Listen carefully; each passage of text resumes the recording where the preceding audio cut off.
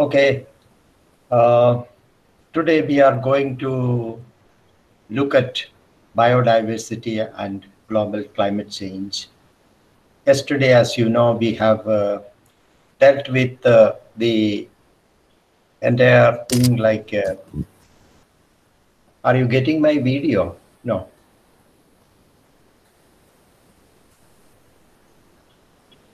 Yes, sir. getting okay, fine.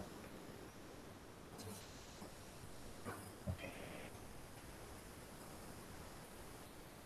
Uh, Yesterday, we have done some last two classes. We have really gone into some details of the global climate change, the phenomenon, how it is working, and all these things, and how we get a changed climate due to greenhouse gases or global warming as an effect of the greenhouse gases. Now, in this class, we are going to see a very important aspect of that, that is how biodiversity is going to be affected or going to be changing with the global climate change. So, in this talk, I will be giving you some of the very general ideas about biodiversity, and we will go into a bit more of the details of the different types of biodiversity later. But in this talk, it is you should know that it is very important that the effect of climate change is very general as far as many animals or plants are concerned. So we are just going to look at some of those very general things that is happening to the biodiversity, and then we go into more specialized aspects.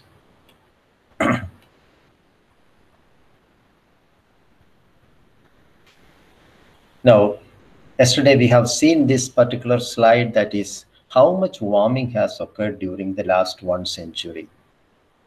So we have seen that it is around 0.85 degrees Celsius for last 1 century, according to the IPCC 2014 report, which is the latest one, which is called the fifth report, the which was published by the IPCC. IPCC has been publishing reports for the last 15-20 years, and this is the fifth report warning the world about climate change and what is going to happen.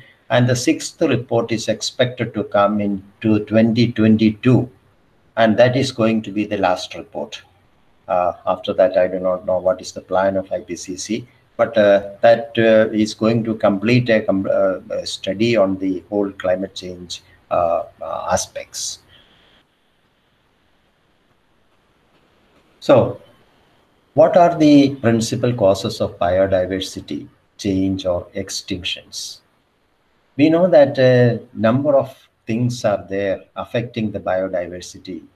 One major one, the first one that is mentioned here is the land use change. This is the most important in a way, because we are changing. Yesterday I told you we are urbanizing everywhere. So at the cost of what? At the cost of our natural vegetation, naturally, or the forests, where the biodiversity is very rich. So land use changes are happening every year. You know that millions of hectares of tropical rainforests are being lost every year. And all over the world, this is a phenomenon that is happening. And that is causing the major biodiversity loss or extinction. The second one, of course, is climate change, which we are going to see. I'm not going to tell you much about land use change and biodiversity. That is not part of this course. Then another one is nitrogen deposition. How nitrogen is deposited because of the human activity, the industrialization, many agricultural practices using fertilizers, all these things, our rivers are getting much more richer in nitrogen. It's actually not a good thing because nitrogen at very high concentration is poisonous to many animals and even human beings. You get also a lot of problem because the blooming you can see in the lakes, a lot of plankton species are coming up in lakes so that the lake becomes almost green in color. You would have noticed it everywhere. Even within Kerala, you can see this one. And this is actually because of the rich content of nitrogen in the water. And this is affecting the biodiversity because many animals and other species are taking this one and then they develop health problems and many are perishing. And fish population. Then species introductions. We know, I told you about one case of the African mushi, which was introduced into Kerala and eating away many of our native fishes. This has been the case even with some other animals also. There are quite a few stories with regard to that.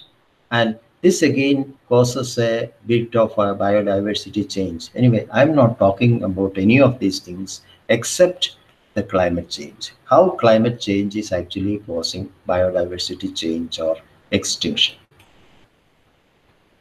Now, to understand this a little bit deeper, we should know that the estimate of temperature projection for the 21st century. So we are living in the 21st century, and what is going to be the predicted temperature for this century? Now, what the climate scientists have predicted is not just don't think that it is 4 degrees Celsius or 5 degrees Celsius, something like that. Although in the general literature or the usual environmentalists may be telling all these things, that there will be an increase of 4 degrees Celsius or something like that, and but that is the one extreme they are saying, but it is not that extreme. You should know that. But anyway, it is not anything consoling, but at the same time, you should know what exactly it is. It is a bit difficult. It needs a bit of explanation to understand this particular table. Now, these scientists, climatic scientists have created 6 scenarios. These are explained in the UN report. Now, let us look at some of the scenarios. A1 is rapid economic growth. There is going to be rapid economic growth. That is one scenario that is predicted. But now we know that this is not going to happen because this COVID-19 has brought down the economic growth in all the countries to a very drastic level.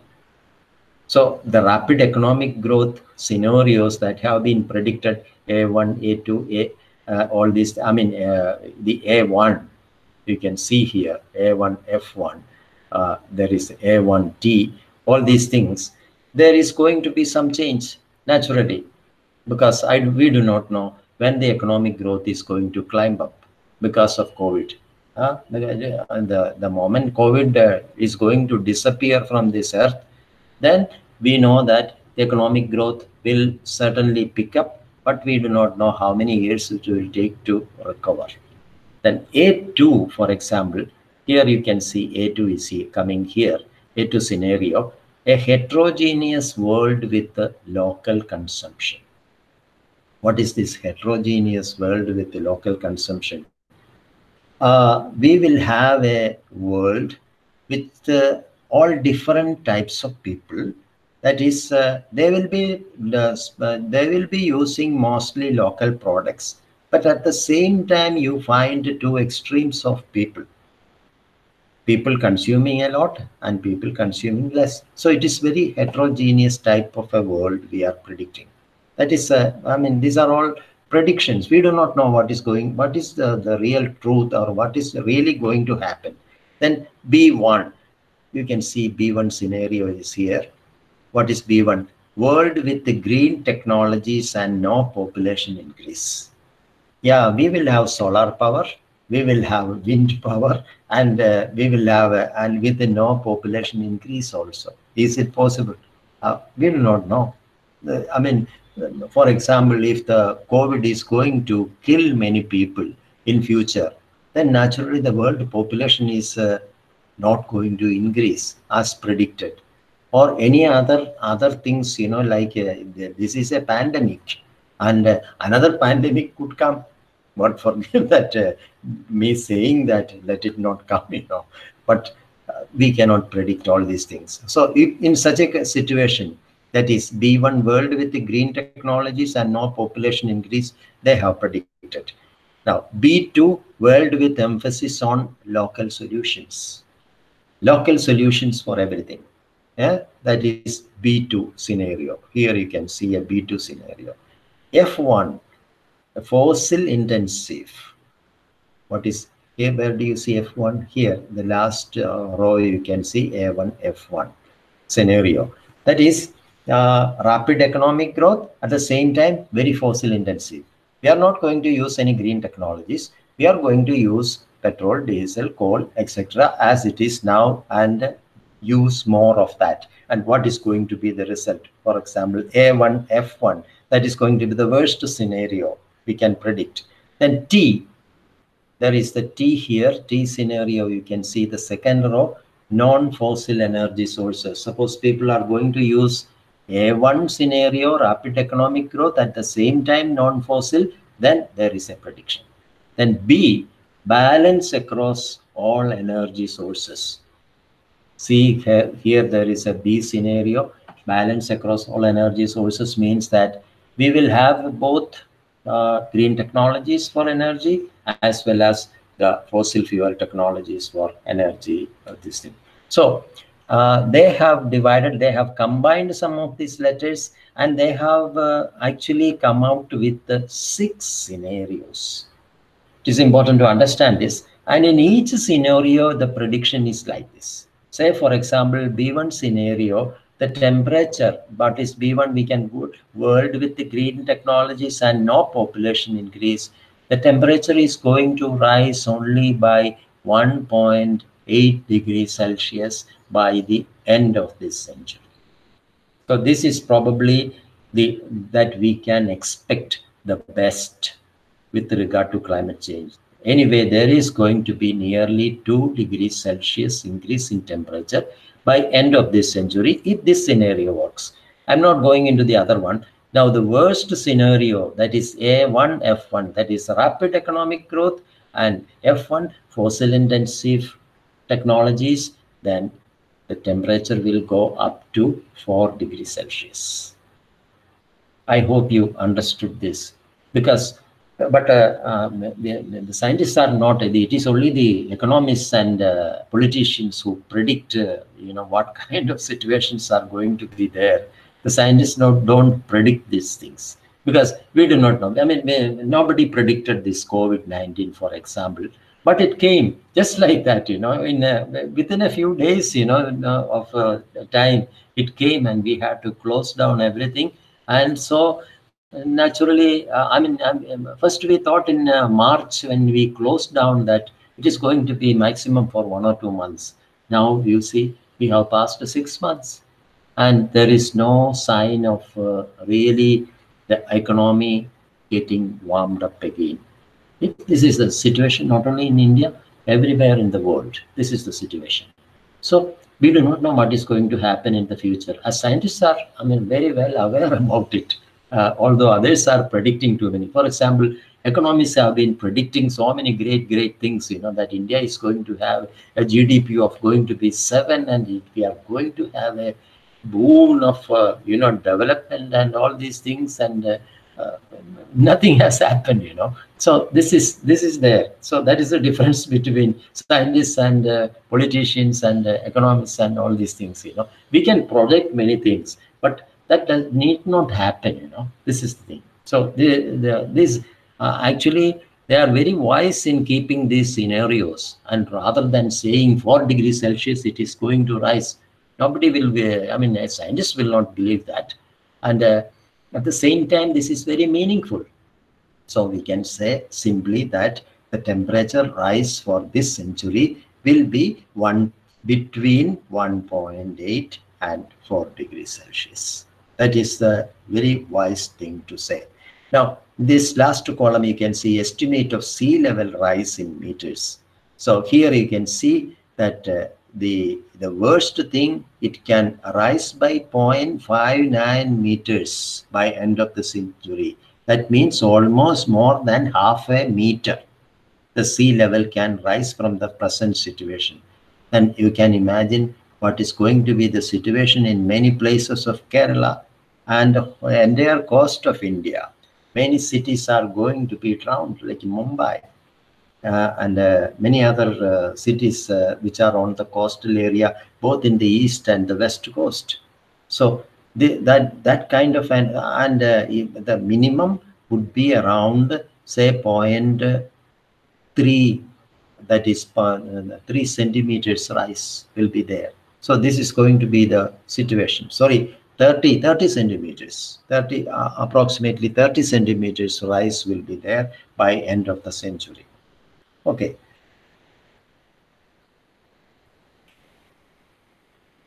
Now, continued greenhouse gas emissions at or above current rates would cause further warming and induce many changes in the global climate system during the 21st century that would very likely be larger than those observed during the 20th century.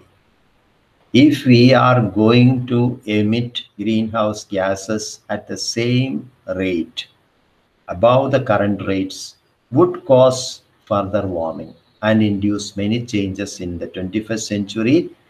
Much so, the change would be much larger than what happened in the 20th century. So climate change is going to be one of the main drivers for changing biodiversity patterns in this century, according to IPCC. So the climate change is going to really change the entire biodiversity of this earth. That is what the IPCC is predicting. IPCC prediction means that it is a scientific prediction.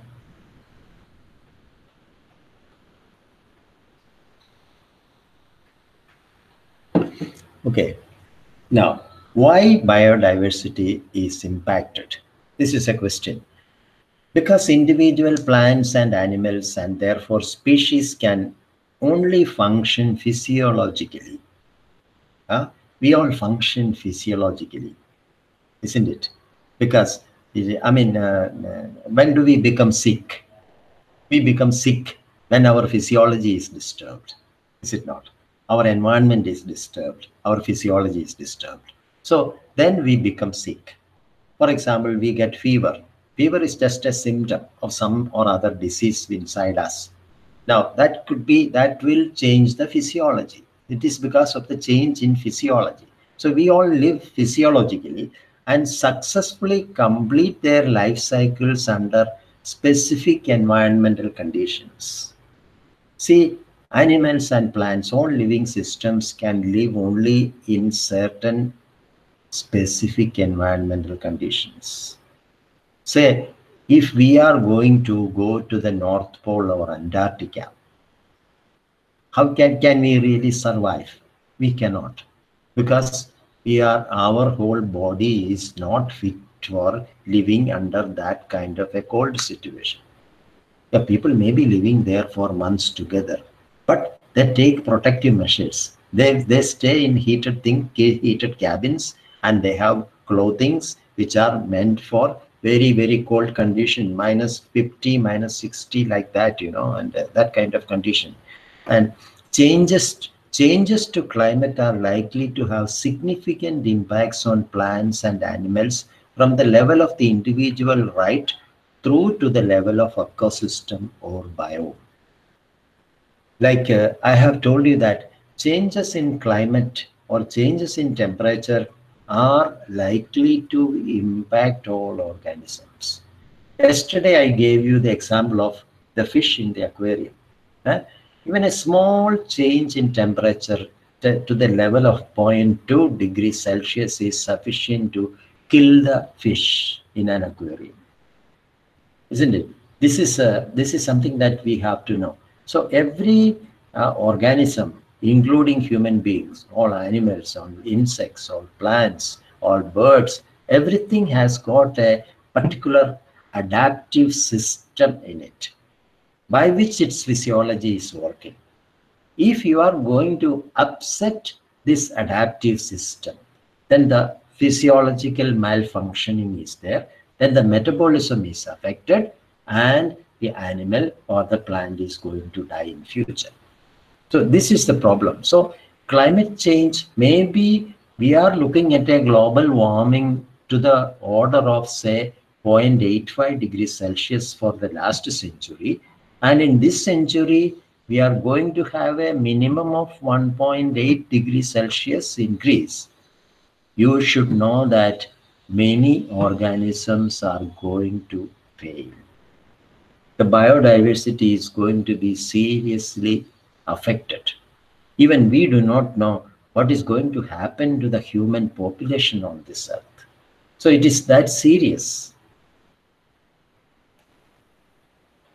Now, this is a diagram which I myself have drawn with one of my colleagues and published already. That is climate change impact on vegetation. Say, for example, we are representing the entire vegetation by a tree. And what are the impacts of climate change? One is rising temperature. Another is elevated carbon dioxide. Then many extreme events like droughts, floods, and all these things. And then pests and diseases, new vectors and things like that. So many insect diseases are there. So what is going to, how the vegetation is going to be affected? Its photosynthesis is affected. NPP, net primary production, is affected. Nitrogen use is affected. Phenology is affected. What is phenology? I hope you understand phenology. That is the flowering, fruiting, migration of birds. These are all part of the phenology. That is the life cycle. The life cycle of any organism is actually the phenology. There are different stages in the life cycle. So you study that, and that becomes phenology. Then migration and extinction of species, species composition in an ecosystem, growth of plants as well as animals, WUE, which is water use efficiency. That is how much water is actually used by the vegetation. All these important physiological phenomena are going to be affected by climate change or global warming. So this is the general thing about the plants or the trees in the forest as well as in the agricultural field. So let us go further. In a climate change situation, species have three basic alternatives. This is a very general conclusion you should know. They have only three alternatives. Any species, let it be plant or the animal, adapt to the new environmental conditions. What is adaptation? Yeah, we know that people can adapt to a new environment, isn't it? Maybe many of you are coming from different places in India, and then you come to Wayanad, and it is a relatively an elevated area, so it is a relatively cold throughout the year, so you get adapted very soon. You can adapt to it. In the same way, you go to Gulf countries, and there you get adapted to very high temperatures also. So this is possible. So this is true even with the plants and animals also. Because you would have noticed that if you are a little bit experienced in growing vegetables in your garden or around your house, you will find that they will get adapted to the new conditions. Some of the trees which you may be planting, they all get adapted to that. Now, second alternative for them, migrate to appropriate environmental conditions. Migrate to different environmental conditions. This is possible for all living beings, let it be plants or animals. You may ask how plants can migrate, because they are rooted things, they are stationary things. They can also migrate because They have a seed dispersal system by which the seeds are carried by some other organism, birds or insects or something like that, and then distributed to a colder place. There they come up, and in the hot place down here, they may perish. But still, their seeds are available at the colder, I mean, a cooler place, so they survive. That is their way of migrating.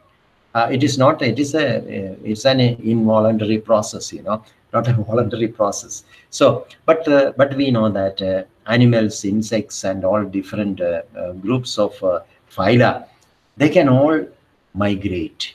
They are doing it. They migrate from one place to another. I think I showed you one slide where the migration happens in Southern America. No, I told you that this one. Then uh, the third alternative is become extinct, commit suicide. That is the only way, because many of these organisms, they have no other way. They may not be able to migrate. A very good example is the fish. Fish, they easily get extinct, because you may be knowing that in a river or a pond, it is actually they are restricted. Their area is restricted. So the pond gets heated up. No way of doing it.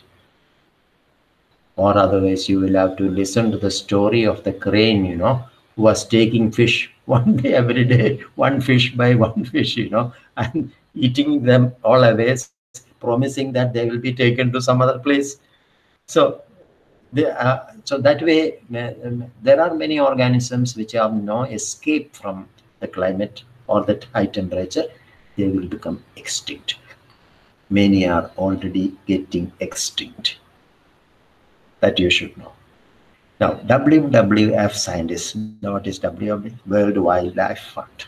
Scientists have estimated that most species on this planet, including plants, will have to move faster than 1,000 meters per year if they are to keep within the climate zone which they need for survival. What is it scientists are saying? They will have to move faster than 1 kilometer a year. That is 1,000 meters per year if they have to keep within the climate zone which they need for survival. Understand? Because the temperature is going up in such a way that, for example, I am giving you a very specific example. Any organism which cannot survive in Calicut when the temperature is going up, which is at the coastal area of Kerala, will have to slowly move to Wayanad. There is a gradation of elevation where the temperature is cooling down and then reach the top. Understand that Wayanad tablelands. It is a tableland actually, which is part of the Deccan Plateau. You should know Wayanad. And so what happens is that finally it will reach Wayanad and then they can be happy. Now, are they going to be happy there also? Of course, they can prolong their life to some extent, but not sure what will happen later if the Wayanad temperature is also going to go up. What is going to happen? This is the problem. So, to some extent, the migration is possible and life on Earth can prolong, but not sure whether it will prolong forever. This is the problem. But we should not conclude anything in science. We should not quickly conclude without giving evidence. All these are actually coming from models. Requires long-term data. We need long-term data. This is for you people to collect long-term data. In your projects, in your future research projects, when you are going to do the PhD and the postdoctoral and all those things, you have to go into that. Presently, we depend on models. we are very good at models, in mathematical models, statistical models. We make that kind of a model saying that it is going to be like the predicted temperature is going to be like that, and what are the organisms that can survive, but not really based on field data. To some extent, it is proxy data that is used in models, So you have to have clear data, the field data. So, impact of climate change on biodiversity.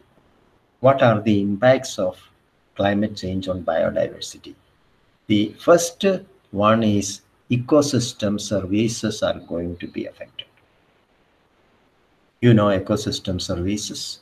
Ecosystem services are nothing but the services given by the ecosystem to the human beings and other animals also. Then carbon sequestration. What is carbon sequestration? Sequestration, I have probably told you that it is just means removal of carbon dioxide from the atmosphere. That is carbon sequestration. Water use of vegetation. Vegetation water use is going to be affected. Then phenology. I told you what is phenology, the life cycle stages. They are all going to be affected. These are the general effects of climate change on biodiversity. So these are all related to ecosystem services as such also. That is another big problem. So we are going to see these things now, and then we will be able to get a better idea about how biodiversity is going to be affected. First, let us see what are ecosystem services. First, we will see how ecosystem services, what are ecosystem services, and then we will see how it is going to be affected when biodiversity is going to be affected by climate change. Defined as the processes and conditions of natural ecosystems that support human activity and sustain human life. Natural ecosystem is doing a lot of work for us without our knowledge. In fact, it has been a very good example. I will tell you, we are breathing air, very good air. Suppose you go to a hospital, you have got a suppose you are sick and you have got a problem with your lungs, and they have to give you oxygen artificially. How much will they charge for the oxygen that you are going to take? Say, for example, the ventilator that is usually used nowadays, a lot of COVID patients are in ventilators, There is given oxygen also along with that. Then many are having just oxygen breathing itself, and it is very expensive. Very, very expensive now to have a ventilator, nothing less than 2,000 rupees a day or more than that, And oxygen breathing, again, it costs quite hundreds of rupees. But in our everyday life, are we paying anyone for the oxygen that we breathe in? We are not. We are getting it free. It is a free service given by nature. The trees are breathing out the oxygen, and you and all the animals are taking it in and having our blood purified in our lungs because of oxygen. Is it not free? Is it not a great service?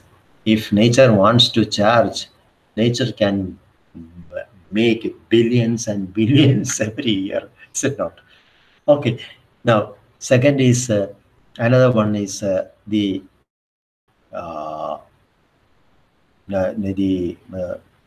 food, timber, fresh water. I am telling you, we drink fresh water.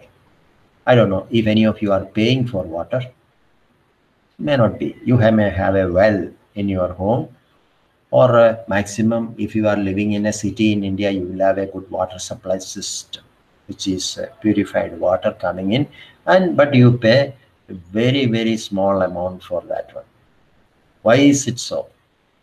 But If you want to buy the bottled water, it is nothing less than 15 rupees a liter. Is it not? But you get the water free from your well, from the rain, from the river.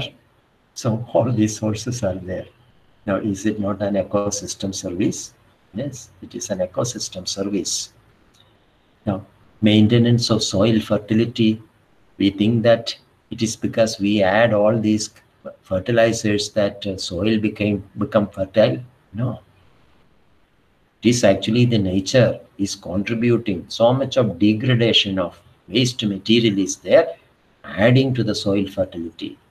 Climate regulation, natural pest control. See, birds are helping in pest control.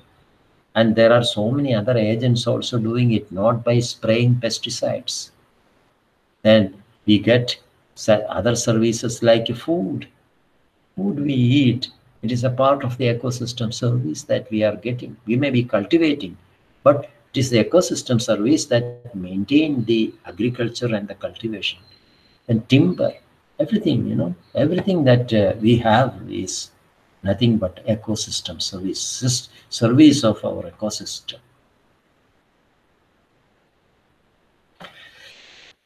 And what is the connection of biodiversity with this ecosystem service? This is what I am going to now tell you. Just listen very carefully. We have got the biodiversity, and the biodiversity is all interacting among themselves. And it is interacting with the human beings also. Say animals are interacting with the plants, plants are interacting with other plants, animals are interacting with other animals, and humans are interacting with both plants and animals. So many such interactions, if you look carefully in nature, you can see. I will come into that interactions also. Now, at the same time, they are interacting with the soil, they are interacting with the air and the atmosphere, they are interacting with the water also. So it is such a big ecosystem, which is, or a biome that is, we are witnessing around us. Now, that kind of a system that is interacting, interdependent system of functioning of the ecosystem will give rise to the so-called ecosystem functions. The entire ecosystem is functioning. Whatever damage you are doing to the ecosystem, you are polluting a river, soon the river recovers. You are polluting a forest, it recovers very soon. So much of damage we are doing, still the ecosystem is recovering and it is functioning. It is every day you find a fresh morning, is it not? But this is there, and that ecosystem function will maintain all natural resources. Suppose, let us imagine an earth where all the bacteria are going to put on a strike. They say we are not going to function. What will happen? There will be no decay of waste material. Everything will be spread around us. Nothing will go into the soil. And in a few days, we will find that this earth is actually not an earth, but it is a hell. Is it not? So it is such a great thing that these microorganisms are doing for us. They are maintaining the natural resources for us. They are purifying the water. They are purifying the air, and so many such things are there due to ecosystem. Then sustain human health and agriculture. Because of this, we have a human health which is sustained, and agriculture we are able to sustain, and thereby improve the economy. Finally, it comes to economy also, the improving the economy, and which assures quality of life. Understand? We need a quality of life and not standard of life. Usually, the politicians will tell you about standard of life, improving the standard of life. I will give you an example. What is the difference between quality of life and standard of life?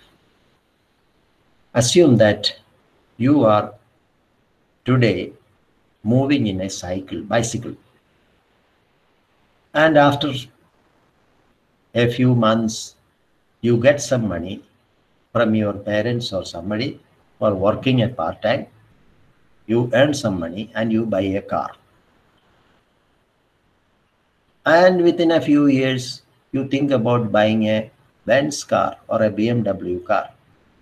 Then what will people say about you? They will say his or her standard of life has increased greatly during the past couple of years. Is it not? But I tell you, just imagine one thing. Maybe you are using all these things, but around you, you will find so much of industrial pollution. And you find the water is getting polluted every day. And everything that you are using, the food that you are using is full of pesticides. Can you say that your quality of life is there? You have a high standard of life, but you don't have a quality of life. Quality of life is actually determined by the ecology around you or the environment around you. So this is something that we have to aim for. And finally, who is assuring this? It is the biodiversity, the plants and the animals, and their interaction with the environment. So this is very important. So when somebody says that a particular organism need to be protected, don't find fault with him or make fun of him. Or when somebody says that these quarries are creating a lot of problem, or when somebody says that these resorts are creating a lot of environmental problem, don't make fun of them. They are saying something of the truth. We think that economy is going to be affected, but in the long run, economy is going to perish, disappear, if we do not plan according to a sustainable development. That is, respecting the environment around you. This is sustainable development, which should be, then only it will be available for our next generation. So, what are the ecosystem functions directly affected by changes in biodiversity? We know that pollination is directly affected. Pollination directly affects. Suppose the bees are going to perish. It has happened in many places. Bees have got perished due to what? Pesticides. They have got destroyed. So what happened? The productivity came down for agriculture. Many plants were not pollinated. This happened in Shimla, which is the most biggest apple growing area of India, where people started spraying at different places for apples, and when they got pests, finally what happened? The bees also got perished, and so the apple crop was not there. Although you intended to have a better apple crop, but finally bees have to pollinate these apple trees, and without pollination, no fruiting. So this is there. Seed dispersal. You need many animals. You need many birds for seed dispersal in the natural system. Climate regulation. Climate is regulated also by the vegetation to a great extent. Carbon sequestration. Carbon will have to be removed from the atmosphere. Carbon dioxide will have to be removed. Then only we can really breathe properly.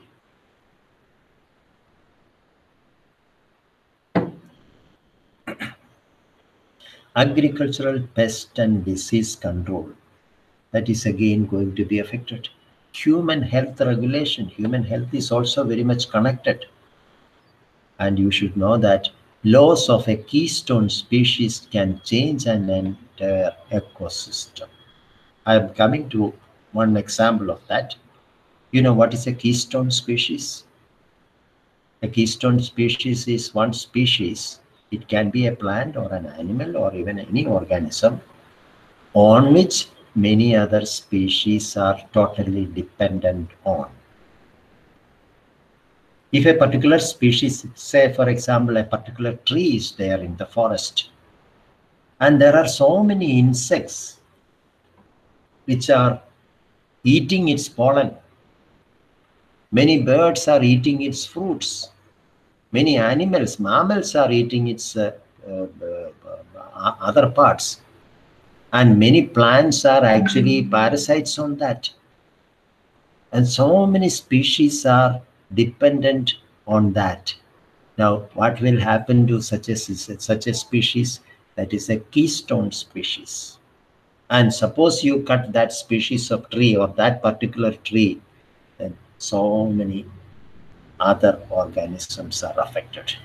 An entire ecosystem can be changed by that. You should know this fact. So just destroying a particular species without any regard for other species is something very detrimental to the ecosystem. Now, ecosystem functions indirectly affected by changes in that. Last slide we have seen those which were directly affected, and this is indirectly affected. Primary production, net primary production is indirectly affected. Nutrient and water cycling, soil formation and retention of the soil, thus indirectly support the production of food, fiber, potable water, shelter, and medicine. So biodiversity and in turn the ecosystem function is going to really affect food, fiber, water, shelter, medicines, etc., etc. So everything is going to be affected if there is a climate change and our biodiversity is going to be seriously affected. These are all going to happen. Now, I am giving you an example of a pollination again. This is actually an interaction between plants and animals. Pollination is nothing but an interaction between plants and animals. It's a very good subject for wildlife studies. You can take projects in pollination, those who intend to do that. That's a good subject. Many pollination mechanisms can be understood, are still to be understood, especially in our tropics. Crops are at risk of yield losses when pollinating agents are not there. I told you an example of the apple. Even in Kerala, that is there now. I will tell you about that. $120 billion per year estimated as all pollination ecosystem services. In terms of money, it is $120 billion due to pollination, considered as an essential input to agricultural production. You know that there are many countries in the world where they are growing honeybees just to increase the productivity. They have seen productivity increase up to level of even 30%. That is increase in production up to 30% due to the population of increasing the honeybees. And many crops require the honeybees. And so they put the beehives in all these their plantations and all that, and they try to increase the productivity. Then genetic impoverishment of species. If pollination, cross pollination is not there, self pollination can result, and that brings in genetic impoverishment. That is, genetically the whole thing becomes very weak. Now I tell you one very good example is the teak. This is the teak flower in Kerala. You should know that the teak is facing a very serious problem in Kerala. That is, we are not having enough seeds for germination of the next generation of the teak trees or the forest department. So KFRA was once asked to look into this problem, and what they found that the right kind of pollination agents were missing. It is not honeybees or anything which is pollinating. It is some kind of other insect. It is a hymenopteran. insect, but their population was coming down because of some fungal attack to the thing. I do not know whether it is due to climate change that it is, maybe indirectly climate change, but due to a direct fungal attack on the eggs or the larva of this particular insect that they found. So this is all possible. Now, I was telling you about a keystone species. Say, this is a very good example of a study conducted in Karnataka as a keystone species, lion-tailed macaque, and the tree species called Cullinia exarillata. Actually, this tree is occurring in the Silent Valley in Kerala, and this macaque is also occurring in the Silent Valley. Now, what is the relation between these two? 80 to 95% of woody plants in the tropics depend on animals for seed dispersal. This particular tree is depending on this particular species. Actually, it is a very favorite food for this monkey, this seed of this one. And they take this fruit, and they take that fruit to different places in the forest and disperse them. And they germinate, and they are forming a big population there. So includes ants to elephants. Reduction in frugivore population can have dramatic effect on biodiversity. So these frugivores, which are eating these fruits, if their population is going to come down, then there is reduction. Removal of a keystone species can completely change the ecosystem. Say this is a keystone species, therefore. And you can say even this particular plant is, and these are having a very symbiotic relationship. It seems this monkey does not have many other food items except this Cullinia, and they have to eat it at least once during some part of the year. Then only their whole metabolism will really function. These are all, very close relationship between plants and animals. Then I was telling you about climate regulation. Plants may alter climate by carbon sequestration, albedo change, evapotranspiration, temperature, and fire regime. Now, what do the forests do in climate regulation? They sequester carbon, remove carbon dioxide. Thereby, the greenhouse gases are going to be reduced. That is one way of affecting it. Then albedo change. What is albedo?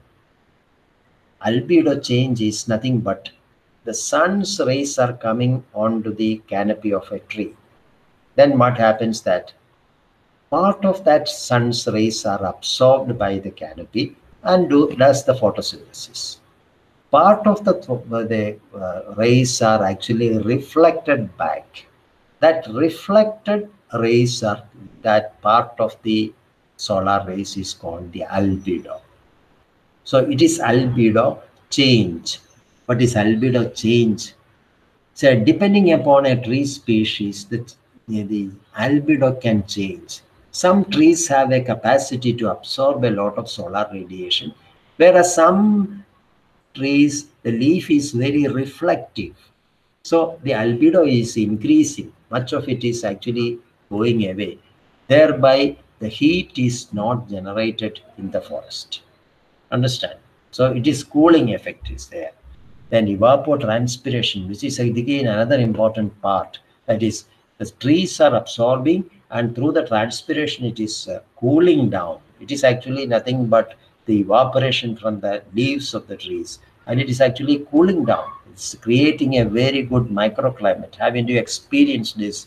When you sit under a tree on a hot sun, you will find that it is very cool. It is because of the evapotranspiration. Then temperature and fire regime, that is also going to be altered because of the greenness of the trees. The dominant plant species and spatial arrangement of landscape units can modify the climate. Say, for example, in much part of the Western Ghats in Kerala, Karnataka, and Maharashtra, and all these states, you will find that there is a much better greenery compared to the other side. What is the reason? There is more rain, and because of that, more vegetation is there. So Naturally, the weather and the climate are much better on the western side when compared to the eastern side. So this is all climate regulation. Then carbon sequestration, again, I was telling you, the woodiness of a community greatly enhances the carbon sequestration because they live longer, decompose slowly, and contain more carbon. Say these trees contain a lot of carbon because this wood is made up of nothing but carbohydrates, of which the carbon is the major solid part of a wood. So the wood, we are constructing houses with the wood. So a lot of carbon is actually used for that. Now they can be big sink or sometimes even a source. Now what is that comment? This is actually representing a source, sorry, sink, whereas this is representing a source. What is the difference? I told you that this is a big storehouse of carbon, a forest. So it is actually a sink for carbon. Suppose the same place is given to forest fire as shown in this picture. What is it then? It is a big source of carbon or carbon dioxide. When the forest is burning, it is reacting with the oxygen in the atmosphere, carbon dioxide is formed.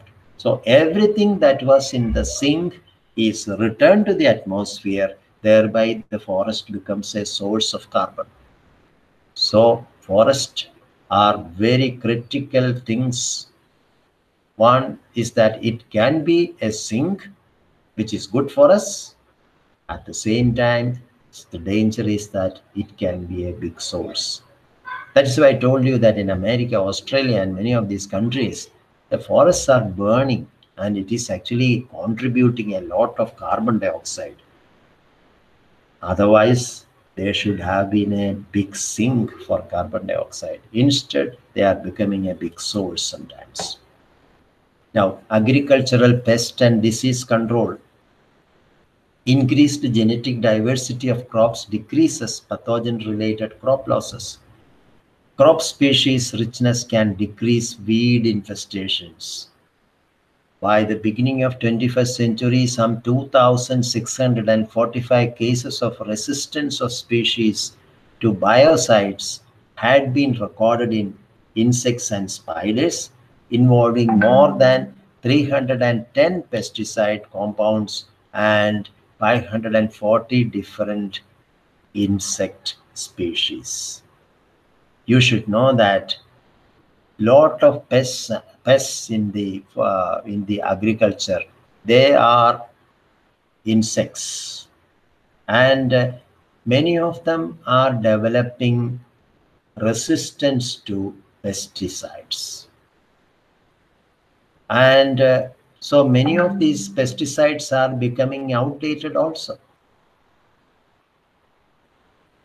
So what happens? Even if we spray these pesticides, there is no use. So what is the final outcome? Increased genetic diversity of crop is decreasing. That is the problem. We are having clones of the same material. Thereby, once a particular clone is affected, rest of the entire clone is lost. And weed infestations are there. If crop species richness can decrease weed infestation.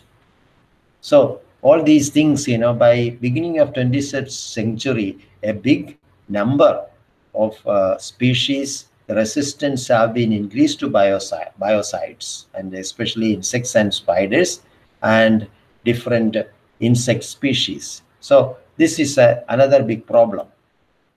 Now, biodiversity and human animal health regulation. You know that over 60% of human pathogens are transmitted from animals to humans. Even COVID, it is said by some scientists that it is actually coming from the wet market of China. What is wet market of China? Where they are selling animals. Live specimens are kept, and when some customer comes, it can be dressed and killed and given sold to them. And along with that, all different kinds of animals are kept in the same type of cages, and chance of infection coming in. COVID virus is supposed to be one such thing, one such example. We are not sure, but there was a paper on that. Now, many of these are transmitted by arthropod vectors from wildlife species, creating the potential for ecological processes to affect human disease risk. So your course is very important in future. We are getting many new diseases. What is the involvement of many of these wildlife and their relation with insects and then human diseases? Many of them are forming vectors for carrying many viruses and bacteria to human beings. So study on this aspect is very limited. So you are the people to study some of these things. Now, what is the vulnerability of biodiversity and ecosystem due to global climate change? Now, I think uh, since the time is up, I should stop now and deal with this part in the next class. I hope that is fine with you.